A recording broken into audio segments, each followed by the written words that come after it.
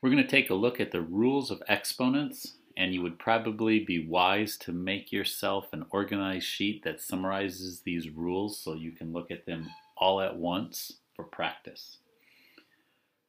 Product. When we're multiplying, you simply follow these two bullet points. Multiply the coefficients and add the exponents. So you can see these examples. I'll walk you through one. I've got two coefficients, 3 and 2. I multiply the coefficients to get 6.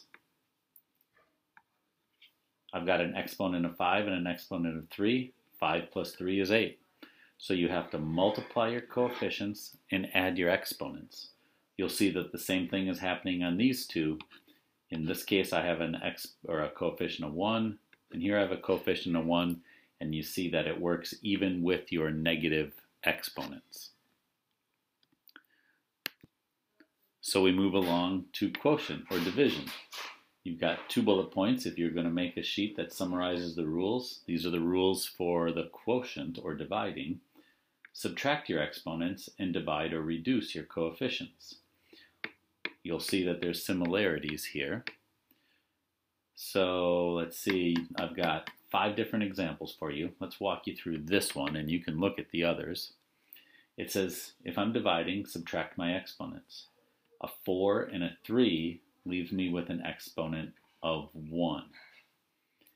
Divide or reduce your coefficients. Well, 12 divided by 10 doesn't work out perfectly, but I can reduce it just like a good old fraction back in the day. 2 divides into both of those evenly, so this becomes a 6/5. Now let me show you something about the subtract the exponents thing. I'm going to look at this problem right here. The 20 and the 15, they're coefficients, so we're going to reduce those because they don't divide evenly. 5 divides into each for 4/3. But let's look at the exponents. When I divide exponents, I must subtract. So 2 minus 9 gives me -7, or x to the -7. When you do your subtracting of the exponents, your answer is always going to go on top. You're going to learn a rule later that says if I have a negative exponent, I'm allowed to put that in the denominator as a positive exponent, and that's fine. But an alternative method that some people do is this. They say, I have an exponent of 2 and an exponent of 9. The 9 is stronger or larger than the 2 by 7. So I will keep the 7 as my new exponent, and because the stronger 9 was in the denominator, the result is a 7 in the denominator. So that last method I showed you, you may or may not like it, so you don't have to use it. You can always subtract exponents.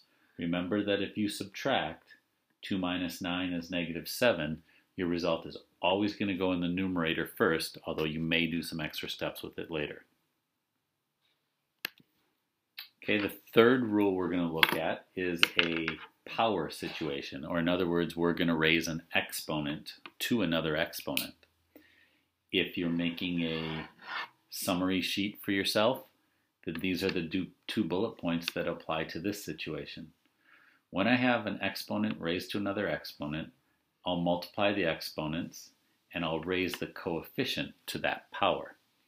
So I'm going to use this example to walk through, and you can see the others.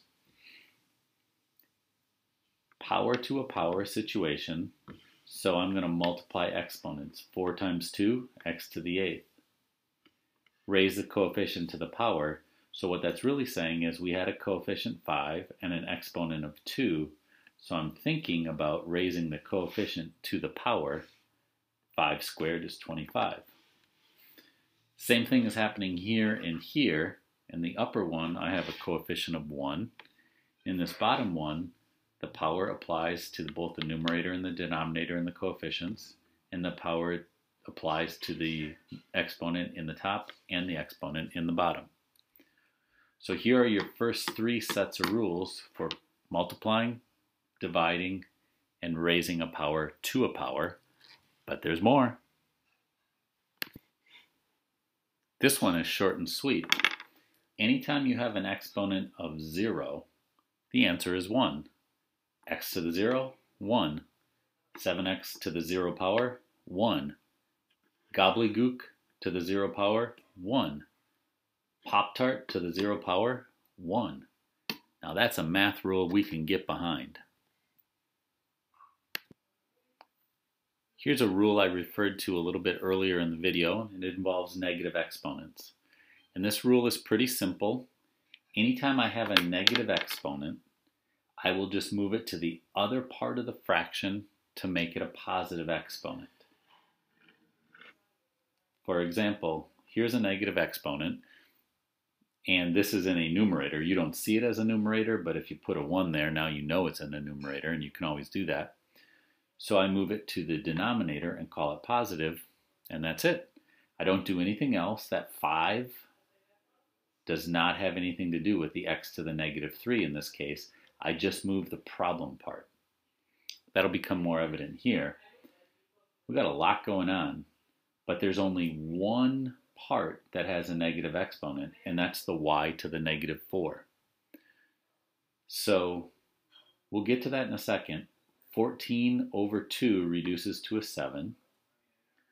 X to the second over x to the 1. The rule says when you divide, you subtract exponents, so 2 minus 1 is 1. 1 w in the top and 1 w in the bottom cancel perfectly. So really, we've taken care of everything, but we've purposely ignored the y to the negative 4. But then the rule is if I have a negative exponent, I move it to the other part. It was in the numerator, so I move it to the denominator and call it positive. Look at this one down here. 3/4 can't reduce, so I keep it 3/4. X has nothing to reduce with, y has nothing to reduce with, and they're both positive exponents, so we just leave it alone. Here's a w to the negative 8, and it says if I have a negative exponent, I simply move it to the other part of the fraction and call it positive. A negative exponent goes to the numerator as a positive exponent. Kaboom, I'm done. One last example, I forgot to highlight this one, but take a look at this. To revisit some old rules, 4 times 2 is 8. When I'm multiplying, I add exponents. So 3 plus negative 4 is negative 1. 8x to the negative 1, I can now say, hey, I have a negative exponent. I can move that to the denominator and make it a positive exponent. And you don't usually bother writing the exponent of 1. I'm going to end by showing you a couple of ways these could show up. Here you have a rectangle, and back in the elementary school days, we would say, what's the area of the rectangle? Base times height, or length times width, or however you want to state it, but it's 4 times 8. Well, here's a rectangle, and now your two sides that you're going to multiply together are a lot more complicated, but you simply say side times side, and now you, in this case, follow your rules for multiplication. Multiply your coefficients, add your exponents, x to the first, x to the first, they add to x to the second, and this y exponent and this y exponent add to 8. So same thing you used to be doing, updated to more complicated versions. And we'll end on this cube example. Sometime in middle school, you learn that the volume of a cube is side cubed. So 5 cubed, or 5 times 5 times 5. So if I was going to say volume equals side cubed, but my side was more complicated, now that I know exponent rules, no big deal. Here's the length of a side, cubed, and the rules for power to a power is the power applies to the coefficient. 2 to the third power is 8. You're tempted to write 6, but that's wrong. And exponent to an exponent, we multiply exponents, so 4 times 3 is 12. There's a lot of rules, which is why I was encouraging you to summarize them on your own on a blank sheet of paper so that you just have one sheet of paper to look at.